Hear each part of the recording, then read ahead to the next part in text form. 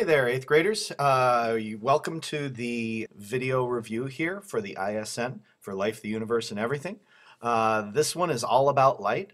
And so as you can see right here in front of you, there are a few basics that you need to be aware of. Some of the basics would be, of course, waves and their shape and how they operate. And if you remember, we did this demonstration with the Slinky in class, and we made these waves. It was kind of crazy, but a few basics here. The top of a wave is a crest.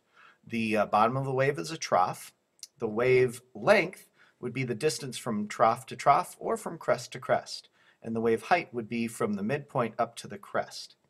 And this is important because water travels in waves, but more importantly, sound and light travels in waves. So light operates in this kind of a setting. In fact, light waves are actually the result, or different colors of light, I should say, are the result of different wavelengths. So for example, we can see red, orange, yellow, green, blue, indigo, and violet because each of them has a different wavelength of light. So red has the longest wavelength, violet has the shortest wavelength, and our eyes are able to discern or tell the difference between each wavelength, and our brain interprets that as different colors. And of course, we know that beyond red, there are other wavelengths of things that we cannot see, such as infrared. And beyond violet, there are other types of wavelengths we cannot see, namely ultraviolet. And so what I'm going to show you right here is the entire spectrum, the entire electromagnetic spectrum of all the different waves that are available. And if we start in the middle here with visible light, you can see visible light, and of course our friend Roy G. Biv right there hiding underneath, kind of watching us. And so I wrote Roy G. Biv up above here. If you're doing these notes for the first time, I would recommend a page full of these waves right here. And you start on the far left side with the waves at their longest, and you make them get shorter as you go across. And I think it's also important for you to make note of the different types of waves, and we have several here. For example, visible light waves would be right here in the middle of the EM spectrum. These are visible light waves right here. But we can see we cannot see, but there are quite a few more waves out there beyond visible. If we go to the more dangerous range, we've got ultraviolet waves, which are even shorter than these visible waves right here. Of course, beyond violet is ultraviolet. Ultraviolet waves are dangerous. They can penetrate into your skin. They can cause skin cancer, but they can't get much further into your skin. And so that's why you'll hear people talk about the dangers of skin cancer when tanning, for example, because you get ultraviolet light there.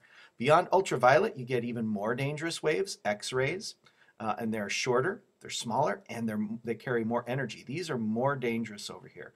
These waves are more dangerous, they carry more energy, and ironically, these tiny little waves are the dangerous ones. Lots of little waves require more energy than these long, big waves over here. So X-rays are more dangerous. They can penetrate through your skin, through your body. The only thing they can't go through, of course, would be your bones, which is why they're useful for photographing bones, X-rays. Beyond X-rays, you get to things even more dangerous. These are gamma rays. And gamma rays are among the most dangerous forms of radiation out there. The wavelengths are the tiniest, and they can do the most damage. They can pierce right through your body, go through solid steel, go through lead. They can pass through the planet if they have high enough energy. And of course, all of these waves through here are dangerous because if they strike your DNA, they can damage your DNA and cause things like cancer. When stars blow up, we see gamma rays. So each of these waves are important for different reasons. X-rays are helpful for finding black holes. Gamma rays are important for supernovas. If we move down here to more long waves, beyond the red, invisible light, you get infrared. We can sense that, we can feel infrared. Even longer than infrared are microwaves. And microwaves are actually so long and carry so little energy, we can use them for all sorts of things. We can use them, for example, in microwave ovens. We use them for a lot of cell phones, a lot of wireless internet broadcasts along microwaves, and even the longest and least dangerous here, radio waves. And of course, radio waves, just as you would imagine, we transmit radio signals, television signals, cell phones, wireless, all that stuff along the micro and radio wavelengths. These waves carry the least amount of energy and do the least amount of damage. That's the entire spectrum. Our sun puts out all of these wavelengths.